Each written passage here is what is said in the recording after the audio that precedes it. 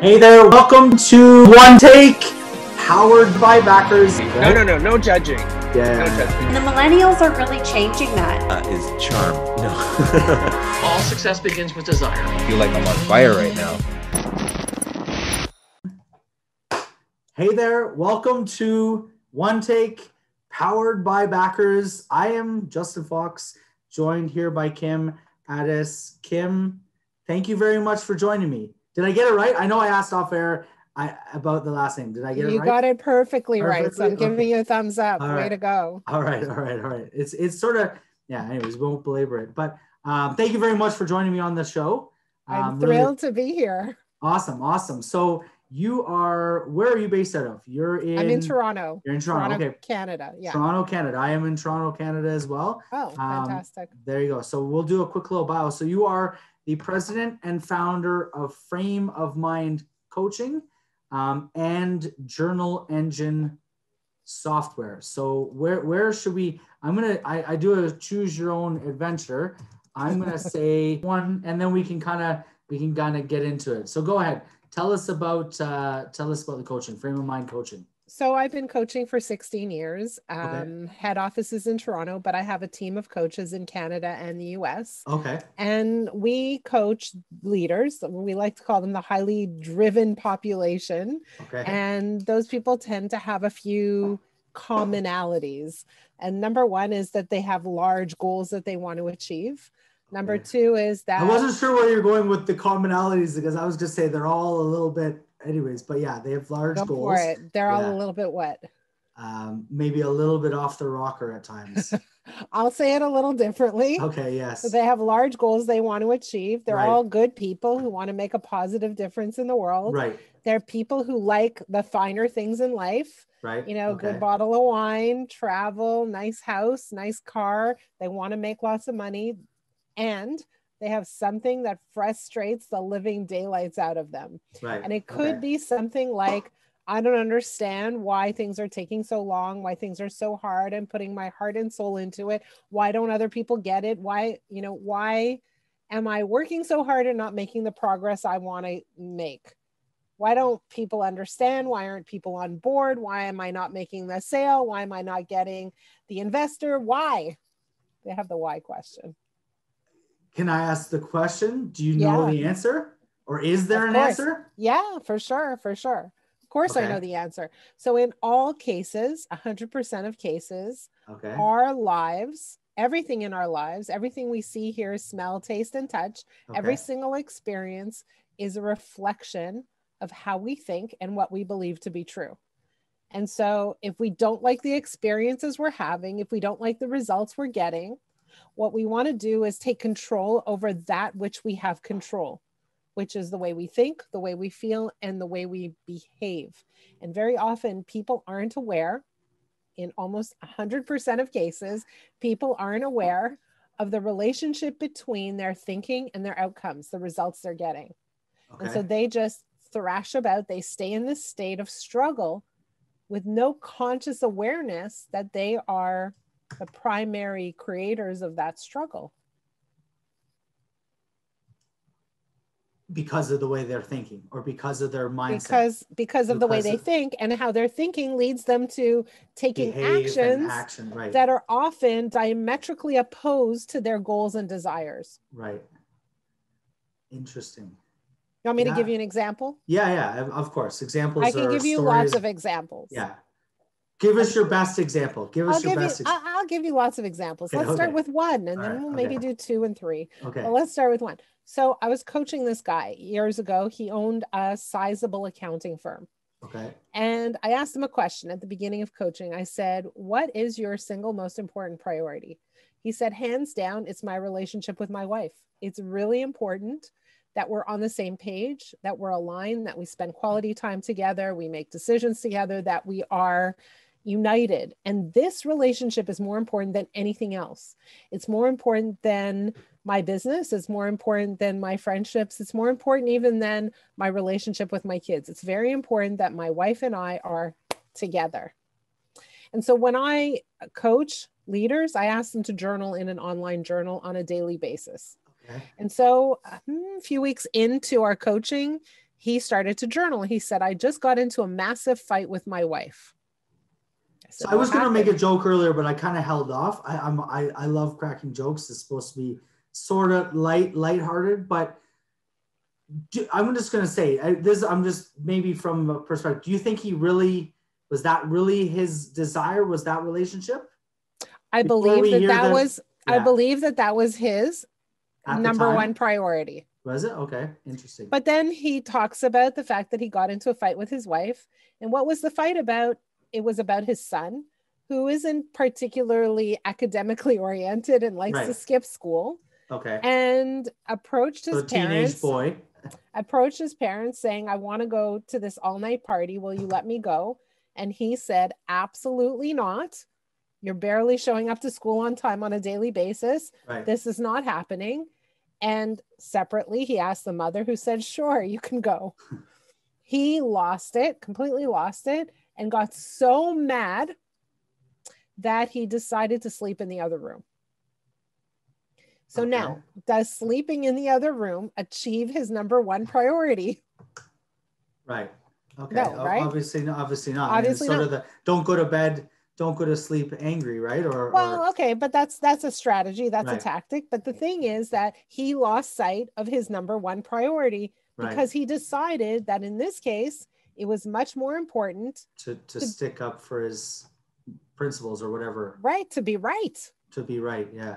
Right? And so he lost track of what it was that mattered to him. And we lose track all the time. And so we end up behaving in ways that take us far away from our priorities and goals. Right. And we do that unconsciously. Right. It's sort of like a very simple story. I mean, parents disagreeing over the discipline of a child, and then I maybe he took the extreme to kind of sleep in another bed or, that have the argument. So what's the solution there to someone like that? Well, the solution is to help him remember what his priorities are and help him understand that what happened was that his thinking took him away from his priorities, and his beliefs were like, my vision, my need to be right superseded my deepest desires for connection and unity with my wife. And we often betray ourselves. We often do things that take us far away from that which we really want. But we don't do it consciously. Right. It's sort of I was just going to say, like, subconsciously you're what's the term? Sabotaging yourself. Sabotage. That's the word. Self-consciously you're sabotaging yourself.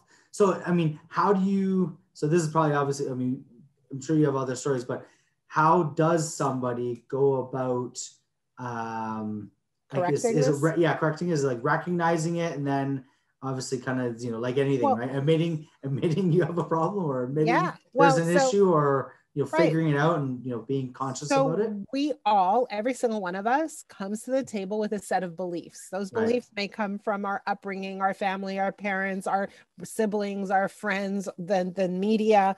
It comes from school, teachers, etc. We come to the table with a set of beliefs, and those beliefs guide our behaviors. And a lot of times the beliefs we have are actually completely unaligned with our goals. And so my job as a coach is to help bring awareness to a person of what their beliefs are. And so my job is to ask a whole bunch of questions and create a format or a process where those beliefs come to surface so that I could say, hey, is this your belief? And you say, yes. And then I say, is this what you actually want? And you say, well, maybe not so much. And you're like, whoa. So they don't align with one another. Right. I've been holding on to this belief for years and years and years. In fact, sometimes some people hold on to their beliefs for dear life. And for the first time, I see that this belief is actually causing me a great deal of pain and suffering and struggle. And it's not allowing me to easily get to where I want to go, whether it's a great relationship, increased revenues, hiring the right people, selling whatever it is to a client. It's holding me back. It's holding me hostage.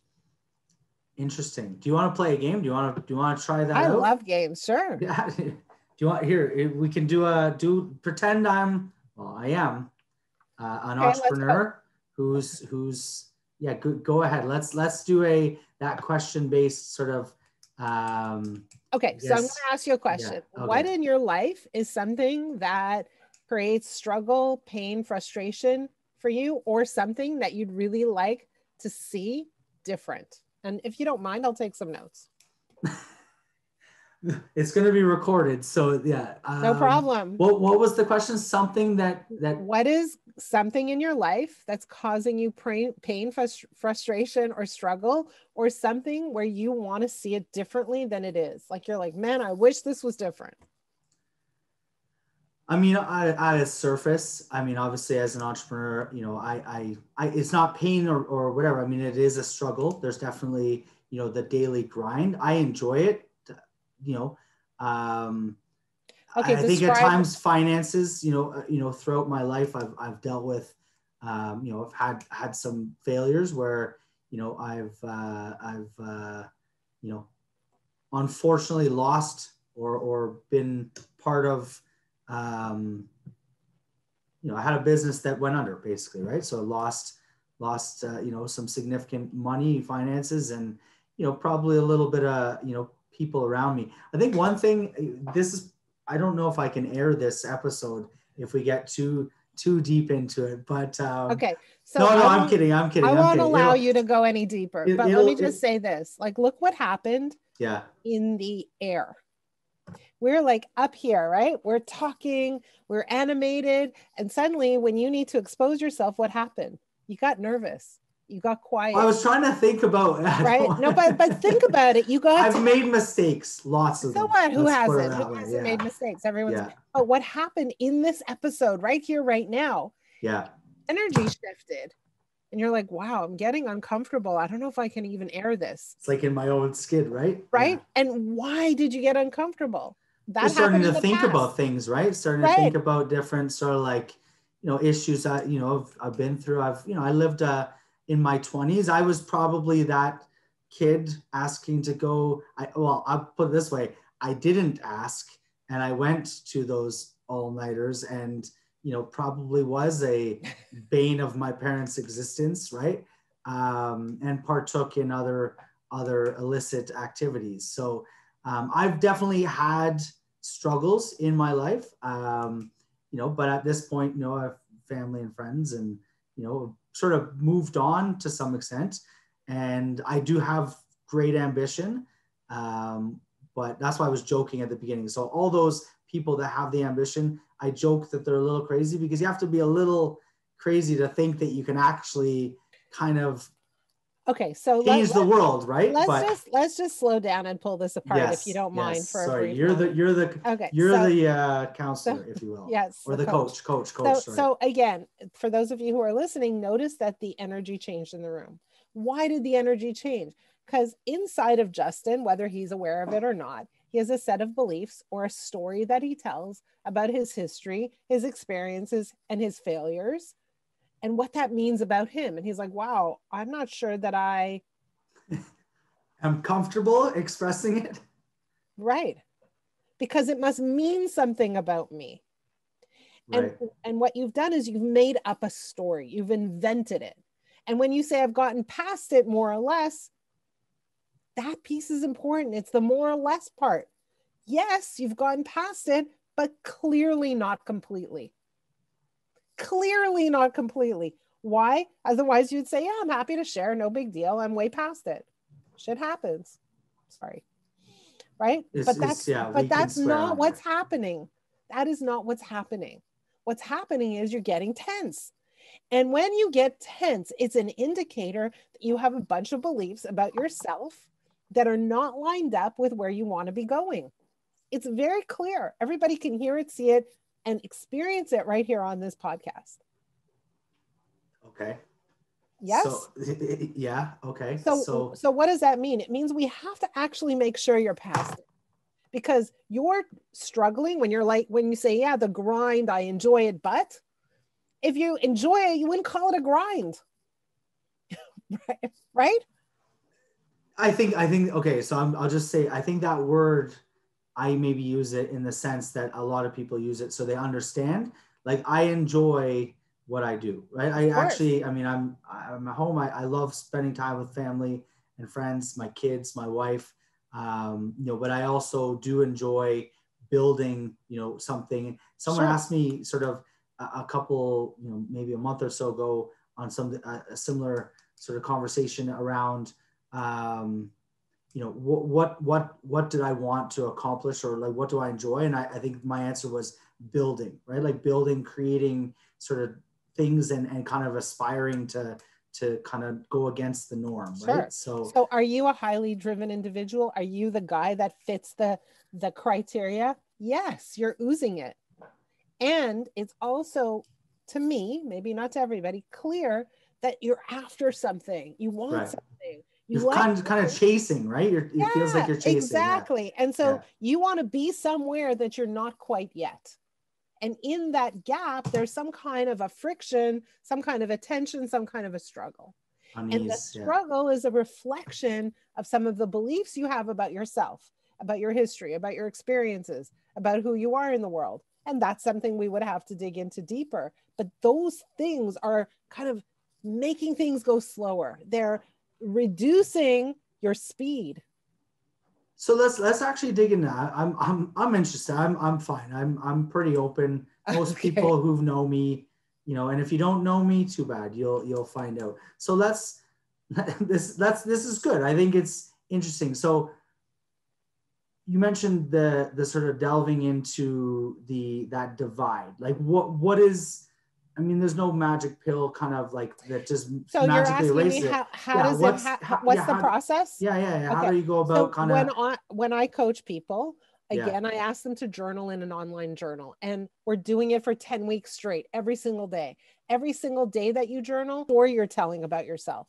And does that story allow you to easily achieve your goals, or does that story actually hinder you? And 100% of the time, people have stories that get in their way. And my job is to, through the journaling and the dialogue, is to bring forward those stories and say, hey, Justin, let's look at this one thing that keeps you trapped. So is it changing the story? Is it like changing the story, or changing how you... It's assigning different meaning to the story. And it's taking the story and leveraging it instead of having it hold you like hostage, like a noose around your neck, right? So let's, for a minute, step back. Those people that are super successful in life have a very high degree of emotional resilience. Right. So what is emotional resilience? Emotional resilience is the ability to bounce back from adversity with speed and agility. And this "and" is very important, and leverage the adversity somehow. Okay. So it's not just, okay, I got back up and I keep on going. It's I got back up and I did something with my negative experience. I turned it into a strategic advantage somehow. In order for me to be able to do that, I must interpret my experience as not so horrible, terrible, and awful. Right. And I must assign a different meaning to that experience than I had in the past. So if I run a business and it goes under, there's a story I tell. Okay, so I've had negative experiences. One of my experiences as I ran a business, and it came to a point where I was ready to sell, and I made a stupid decision in how to go about it, and it cost me $300,000 in tax implications. Stupid mistake. Right. When I sorry to laugh, that was a real story. I didn't mean to real laugh. Story. Doesn't matter. It's in the past. I can imagine exactly what you're talking about. Right. Yes. So, but what story can I tell about that negative experience? I could tell the story of, I was stupid. I was inexperienced. I was taken advantage of. I was naive. I wasn't wise enough. I didn't have enough education. I should have known better. What is that doing? That's beating myself up, right? Right. So if I'm beating myself up, and we could say rightly so, does a beaten person succeed in the next endeavor? Impossible. Impossible. So it's sort of like, I mean, I use the quote, mistakes made, lessons learned, moving on, right? I don't know if that... But it's a more than just moving on. It's mistakes made, lessons learned. Let's do something with the lesson. Let's turn it into an advantage. Interesting. So actually like taking the lessons and consciously kind applying of applying them right. as an advantage going forward. So not just learning them, but actually putting that lesson into use. Exactly. So how do I put it into use? I coach entrepreneurs, executives, leaders, and I take my history, my background, my experiences, and leverage them in coaching. Right. I have greater insight. My experience comes in handy for someone who doesn't have that experience. How do you get into coaching? Just out of curiosity. How did I get into coaching? How does anybody, but I guess let's go to that story. Not to detract from my sullen face, kind of like just thinking through my head, I'm going to have to start applying what you just said, because I really see what you're saying. We'll get back to that, but how do you get into coaching? How did I get into coaching? So I'm, you could say a serial entrepreneur. Okay. So before this company, I used to own another company, and we used to build simulation-based assessments. And the purpose of those assessments was to help companies make better hiring decisions. Okay. And I ended up selling my shares. And when I got out of that business, I was recruited locally by a coaching company. And I thought, oh my God, this is going to be amazing, because their mandate was to help people live extraordinary lives. And I thought that is completely aligned with everything about me. Right. Every ounce of my being wants that. But I lasted 8.5 months. That wasn't their vision wasn't really how they lived it. They didn't live their truth. I am not good at working for other people, because I have a lot of strong ideas, as you can tell. Right. And I'm just not designed. I'm not employable, you could say, right? I have to run my own company. That's probably one of my deep underlying. I'm not employable. I said it there live on air. I'm not employable. Right. I'm hireable, but not employable. Those are two. That's actually, I'm really good at interviews. There you go. And exit interviews too. So I went to work for that company, and I observed how they coach. Okay. And I thought to myself, I think they're doing it wrong. Right. I think they're making a massive mistake, and they're missing the boat in their coaching process. And I think I could do a better job. So how did they coach? They were coaching individuals, and they said, okay, we're going to help you build a business plan. And in order for you to reach your goals, we're going to break that plan down into smaller, manageable components. And the coach's job was to hold their clients accountable to getting all the things done. Sounds reasonable, right? Sort of makes sense, yeah. Sort of makes sense. But in my mind, I'm like, people can make their own plans, and they know what they're supposed to do, but they're not doing it. Why not? What's holding them back? Like, if you want to lose weight, we know how to lose weight. Why don't people do what they're supposed to do?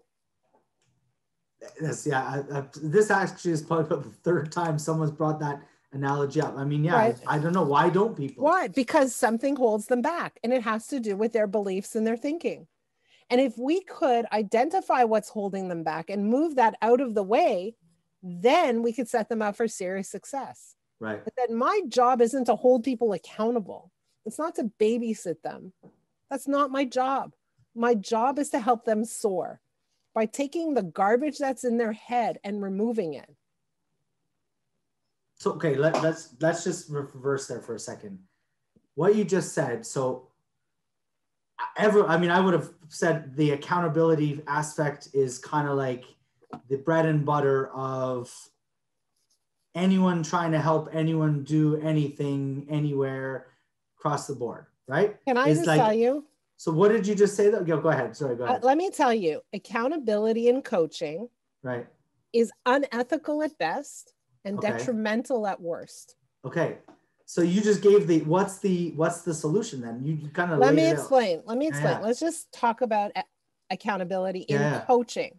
Right. So if, let's say, I'm coaching you and I hold you accountable and it works. So now what happens? You're achieving your goals, but it's because I'm holding you accountable. So what have I created? I've created a system. Exactly. Is that ethical? Not ethical. My job is to create independence. You ask pharmacology companies about dependencies. We don't want to go down that road. But right. But not ethical. Yes. Now, let's say you hire me and I hold you accountable and you still don't do the things that you need to do. How do you feel now about yourself? Worse. That I wasn't even able to do it when somebody was holding my hand, kind of thing. Right. You feel worse. So now I've taken your situation and exacerbated it. I've made it worse. So for me, that's detrimental. So in coaching, the accountability model is misplaced. Crazy, right? Right. Everything you've always thought about coaching is suddenly like overturned. You're like, who is this girl? But yeah, it is.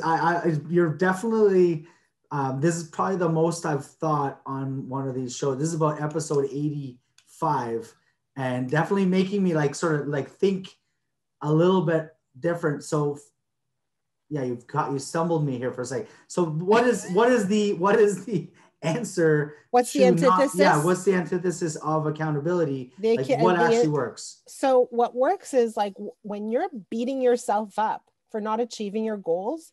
Right. Again, we talked about it a minute ago. A beaten person can't reach their goals. Okay. So my job is to undo the self-beating you're doing. It's not to add to your beating. It's not.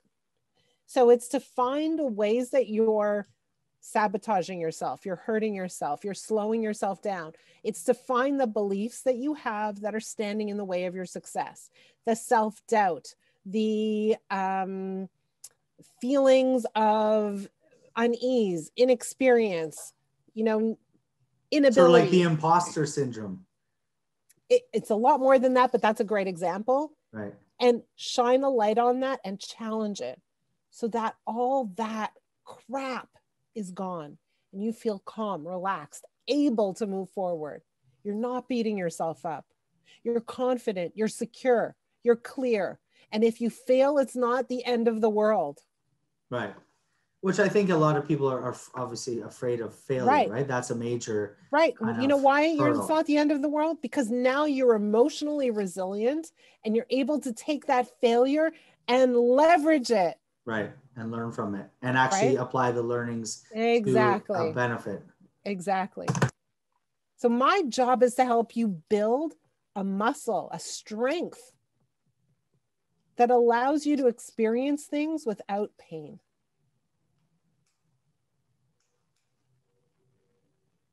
Okay. I'm trying to think of like, I've got a couple of thoughts. So I don't want to get into me anymore. We can talk about maybe that later. Another time on another call, maybe not recorded. So how does someone like, what's kind of like a maybe an actionable way? Like, is it meditation or like, am I going to start? So I ask my clients to journal. Yeah. Okay. The journaling part. Yeah. Why do I ask them to journal? Because when people journal, they're telling their stories, and in those stories exist the beliefs they have. Right. Okay. So how does it work? The beliefs you have impact the behaviors you do and don't do, and therefore the results. So if I believe that my efforts are not going to yield results, like it's useless, what's the point? How hard am I going to try? Not very hard. Very hard. Right. If I believe like no matter what I do, I'm going to fail, I'm not even going to put in any effort. Right? So how I do everything is a reflection of my beliefs. So the journaling allows me to see beliefs, and the coaching calls allows me to address beliefs. So the journaling component, and every time you journal, your coach would read and respond to the journals by asking more questions, by going deeper, by connecting dots, by getting to the heart of matters. So it's a very intense, intimate experience designed to create results fast. Why? Because people like you want speed. You don't have patience. You need to move fast. Yeah. No, it's yeah, interesting. So it sounds very intimate, obviously. Like, so, and you mentioned sort of, so the average person or most people, does everyone have the same kind of ambition, just in different maybe levels or aspects, or are you targeting very much towards like a specific type of person? We are looking for highly driven individuals who have the desire for more and they don't know how to get there. It could be, I have the desire for a bigger business. I have the desire for a smoother family experience. Right. I have the desire for greater health. I have the desire for more than what is. I have the desire to feel happier because I'm always grumpy and upset and frustrated. I have the desire for something else. Interesting. And so, I mean, not to whatever, like how often do you see people get success in this type of coaching?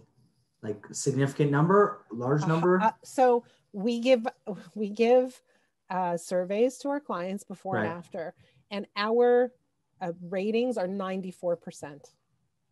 So that's a pretty high, just for those, that's in a scale of 1 to 100. That's a very high number. Very high number, especially compared to industry standard numbers, which are more like 54%. Because they're going towards the accountability model. Yeah, because they're doing their own thing with their own philosophy. Like, I can't speak for every single coaching model on the planet, but this process, this philosophy, this methodology, the coaches we have, all of it coming together produces an experience that is just transformational, truly transformational. So I guess my question to you, I mean, it sounds interesting, and yeah, I'd be open to talk, but where did you learn this technique, or like, what is it, just sort of over time you kind of saw an avenue, or how? To be honest, I saw how other people coached, and I just felt like there's got to be a better way. Let me test this new way out. Let's try this. And at the very beginning, when I first started coaching, I had all kinds of, like, I was nervous. I was insecure too. Right. And so I put some things in place to address those insecurities. One of those things was journaling. Why? Because I thought, I really want every call to be meaningful, to be impactful, to make a difference. I didn't want to skim, skimming code. I hate that. And so I wanted to make a massive difference. And I thought, if I could read the thoughts that are in somebody else's head, then our coaching conversations will really matter. Right. That much more significant. So when I first started coaching and I implemented journaling, it was just to make me feel more confident. I didn't have any clue what was going to unfold, which is, if you journal every day of your life, you're going to make progress.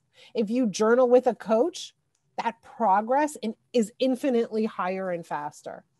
So it was game changing. And if you journal, I have the information I need to effectively coach you. Because if I am trying to coach and somebody's not journaling, I'm missing really, really relevant data.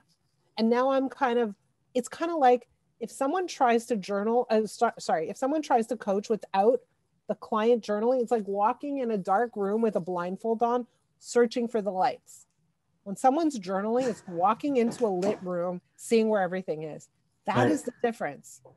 Interesting analogy. So journaling. So I mean, obviously that sounds like you said, there's sort of a no journaling with a coach.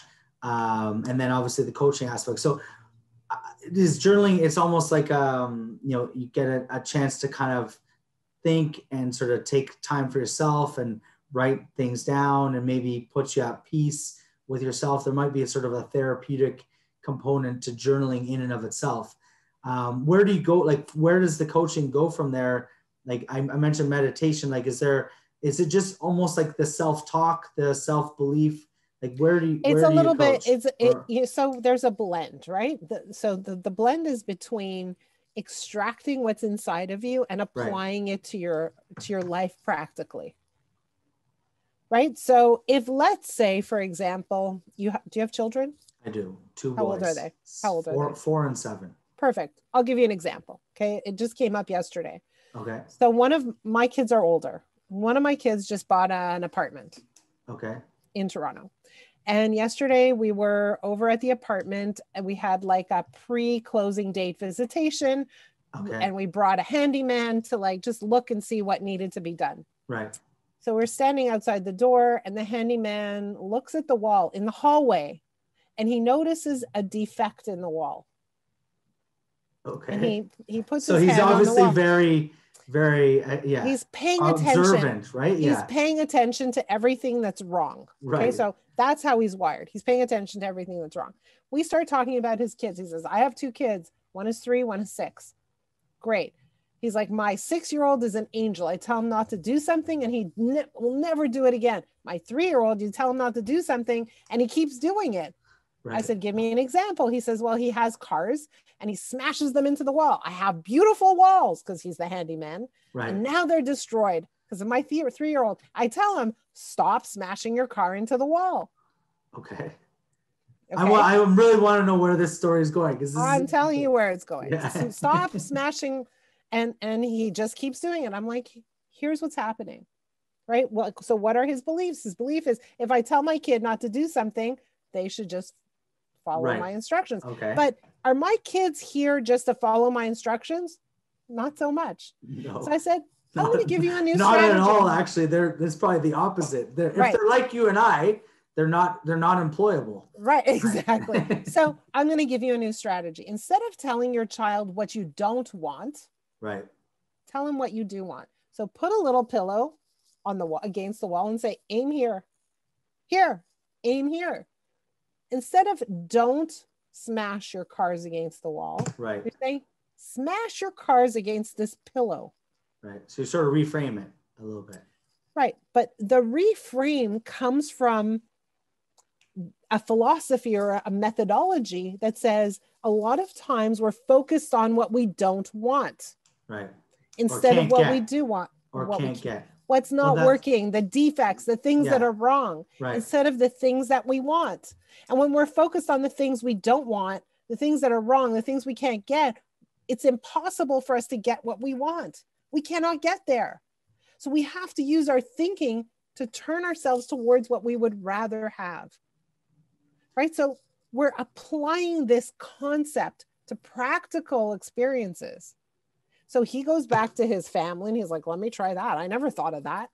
Tell my kid what I want instead of what I don't want. Wow. Crazy.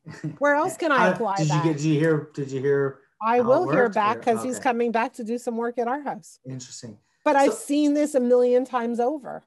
So what is it called? The law of attraction, right? It's more than, so the law of attraction is a little ethereal, right? It's up there. But this is actually taking that into like real world practice, right? It's basically saying if you're focused on what you don't want, you get what you don't want. If you're focused on what you want, right, there's a much higher likelihood that things will unfold exactly as you would like them to be. And this is more of a practical approach. So there's a practical element to the way we coach. Right. Right. So some of it is like, let's look at how your beliefs impact your behaviors. Right. So I'll give you another example. I was coaching a gentleman who had stage 4 cancer. Okay. And when I was introduced to him, I asked him 2 questions. Question number 1, how long do you have left to live? He said, I'm not sure. I'm guessing about 2 years. I said, okay. Wow. Question number 2, how can I help you? What is it that you want to achieve as a result of coaching? He said, well, I really, really, really want you to help me increase my productivity. And I thought that was kind of weird, right? Like if you had 2 years left to live. I'm not productivity anything. I'm out, but no. Right. Anyways, that's probably a bad, I take that back. Don't take it back. I wouldn't be focused on my productivity either. Yeah. I said, why is that important to you? He said, well, I have an older mom. I want to make sure that I sell my company. I grow my company. I sell my company and I leave her in a good spot. And I really need you to help me make sure that I'm maximizing every day, every hour of every day. I want you to hold me accountable. Right. I want you to make sure that I'm, doing things that matter most, and on and on and on. And I said, well, let me ask you a different question. What is it that you really, really want? He said, well, what I really want is more time. And I do want to sell my company, and I do want to leave money for my mom, and I do want to buy a house, and I do want to be in a great relationship. And you know what else I want? I want to run a marathon. I said, let's do that. Let's work on the things you want. And we started to look at how he ran his business. And here's how he ran his business. Every single project that went out the door, he had to make sure he saw it first, to make sure it was done properly. The I's were dotted, the T's were crossed. So what was he doing? He created a bottleneck for himself called him. Right. Right. And I said, well, we should probably talk about hiring people. He said, I can't afford to hire people. That was his belief. And in my mind, I'm like, man, you can't afford not to hire people. Your life is at stake. Right. Right. And so we addressed that's... that belief. I pushed back. We looked at his business and saw that, in fact, he could start hiring people. Right. That was 6 years ago. He's still alive. Interesting. He sold half of his company. He bought a house. He took his mom on 2 great vacations. He's engaged to be married. He ran a marathon. He's really relatively young then. He's 35. Wow. Ran a marathon, a triathlon, and climbed Mount Kilimanjaro. Wow. Just by reframing it, like by positioning sort of, I want, and then actually, thinking about that and pursuing it. It's not just a one thing, right? It's right. The beliefs we have will determine the experiences we have. And if we're not if we're not enjoying our experiences, we need to look at the beliefs we have and start making some mental changes. That's how it goes. So this, it applies to everyone across the board, right? Like, not everyone has ultra high ambitions or, thoughts of changing the world. So it probably applies to a lot of people, but you obviously work with people who have sort of the ambition. Interesting. Okay. So I'm going to completely flip the script. I know you've said the word, I haven't counted, but we could go back and get a timer, journal or journaling. So your other business is a, what's it called? Journal Engine. Yes. So I get the connection. The connection. I'm assuming it's some sort of digital journaling platform. Exactly. Yes, app. That's exactly. Yeah. So Journal Engine is the piece of software we use for our clients to journal. Right. But we now license that software out to other coaches, speakers, trainers, organizations who want to do learning internally. With like a journaling type of model. Exactly. So it's designed specifically for coaches to use in a coaching environment. Interesting. Called Journal Engine. And you can license it out. It's super affordable, ridiculously affordable. And it's like an amazing tool because for me, it's the centerpiece, the focal of how we coach. Interesting. We actually, we work with a lot of entrepreneurs. We work with, startups. They're going through the Backers platform. I think it'd be interesting. I don't know, we could talk about it off air, but licensing the journal. I'll be very blunt and honest. I've never journaled. I think maybe in my entire life, I've done one thing that some people have commented on. I wrote down at times in my life when I was really happy about certain things and almost put it away so that knowing that other times when I wasn't, it was sort of like, remember this. So I've done some things like that, but very, very, very infrequently. I think journaling for entrepreneurs, as you said, there's sort of that revealing and then getting someone to kind of coach them along the process with the access to that journal would be very helpful from not just like their ambition and maybe their emotional and everything. We're talking about the mindset, but just in general about what they're doing on a day-to-day basis, where their priorities are, from a business, family, friends, relationships, whatever it is, right? Any thoughts on that?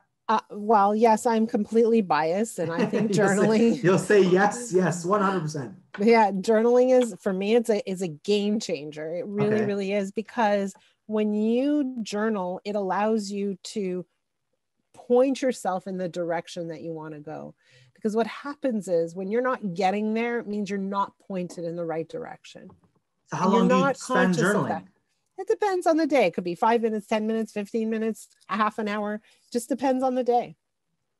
Interesting. So you're not consciously focused on it. So where can people find it? Like, can an individual just kind of go get it? Like, is there a site or is it sort of licensed? So it's journalengine.com. You can go. You want to just journal on your own or run one course with a bunch of people. It's literally $20 a month. It's super affordable.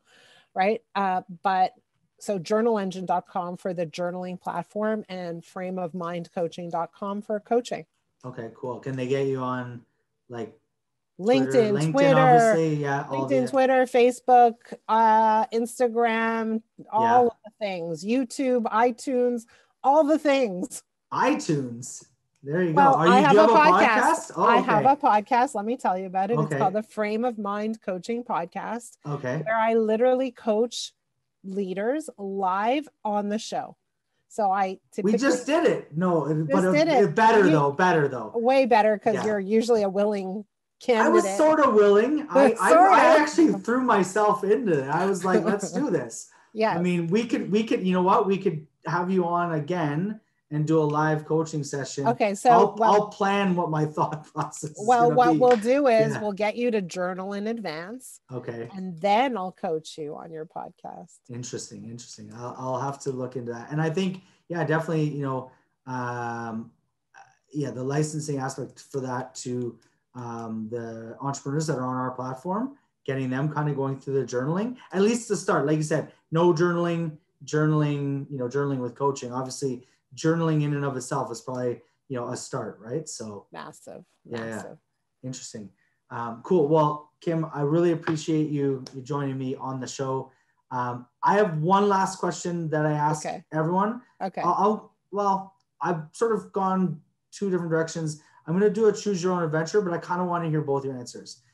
So that's not really a choose your own adventure. That's a choose both adventures, maybe. Okay.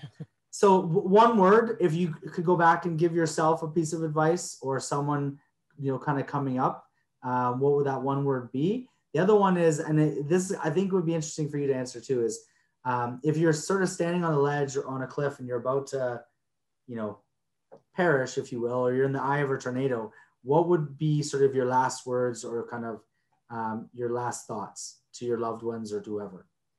Okay. Wow. So the first question was one word. One word. Yeah. That I would give. To say to a younger you. Relax.